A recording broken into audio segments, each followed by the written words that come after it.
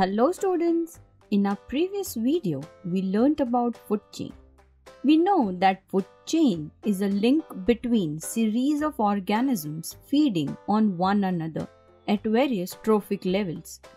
So we can say that simple food chain basically consists of links between producers, herbivores and carnivores. Today, let us see some different types of food chain. Food chains are broadly categorized into three types: terrestrial food chain, aquatic food chain and detritus food chain. Understand students that in one ecosystem, single food chain cannot exist independently. Many food chains are interlinked with each other, known as food web. We will understand this in a later half of the video. But let's first understand different types of food chain one by one, starting with terrestrial food chain. The terrestrial food chain links organisms that live on land. From the tiniest microbes in the soil to the large mammals of forest are linked to each other, forming various trophic levels of terrestrial food chain.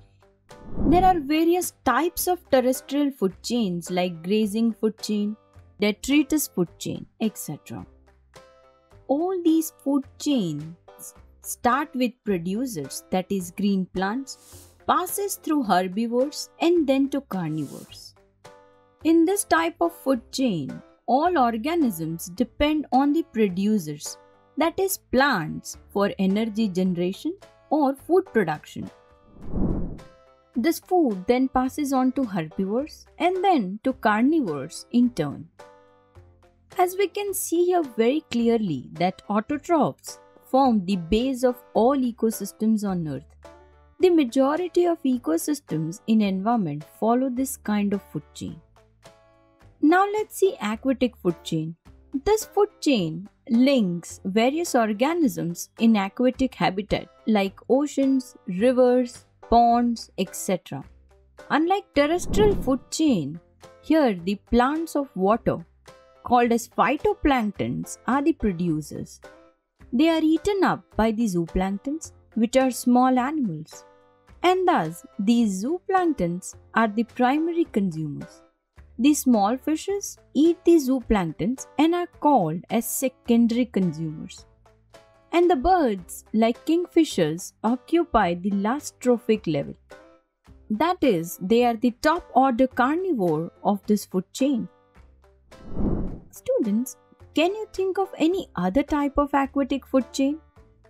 Say here, producers are algae instead of phytoplanktons, which in turn are eaten up by small fishes like herring fish, and they are at the second trophic level, called herbivores.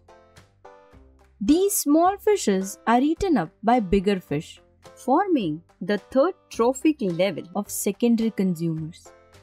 Seal eats up these larger fishes and forms the fourth trophic level of tertiary consumers. And killer shark, which is the biggest carnivore of this food chain, forms fifth trophic level, called as quaternary consumers or top order carnivore. So students, this is the aquatic food chain, which starts with phytoplanktons or algae as producers.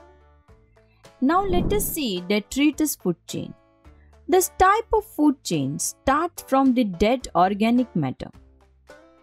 Yes, you heard it right. This food chain does not start with producers.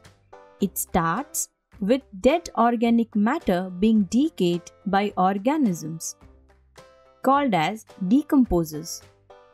The dead organic matter is broken down into simple nutrients by microorganisms like fungi and bacteria. These simple nutrients and the decomposing organisms are then consumed from soil by smaller carnivores, which in turn become food for larger carnivores. A similar detritus food chain also exists in aquatic ecosystem. So students, we have now learned about different types of food chain. Now the question is, are these food chains independent of each other or linked with each other in one ecosystem or the environment? Well, you think about it and we will discuss this in our next video.